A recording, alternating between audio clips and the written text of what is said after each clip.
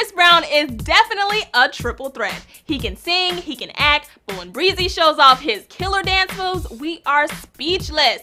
Here at Hollyscoop, we are breaking down the times Chris Brown showed off his killer dance moves. When Chris Brown hits the stage, you know you're in for a treat. I mean, I don't know how he moves his body like that, but we are not complaining. Starting in 2005 when the pop singer debuted his first self-titled album and released his Run It music video.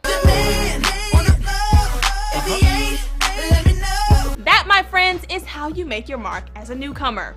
Then in 2007, although we were devastated he was killed in the movie Stomp the Yard, he seriously went out with a bang in this dance battle.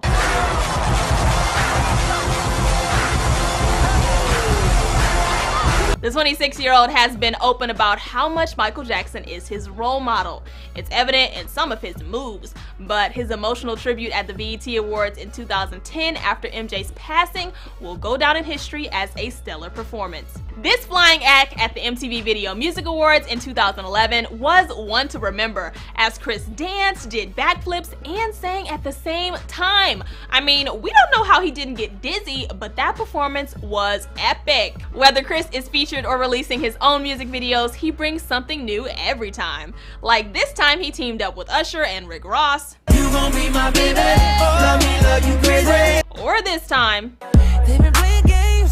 Oh, and we can't forget the grand entrance into the club that would get us normal people a big side-eye.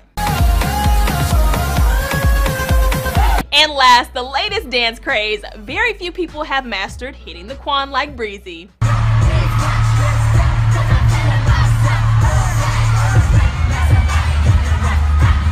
Tell me what you thought of these epic dance moments, and which was your favorite?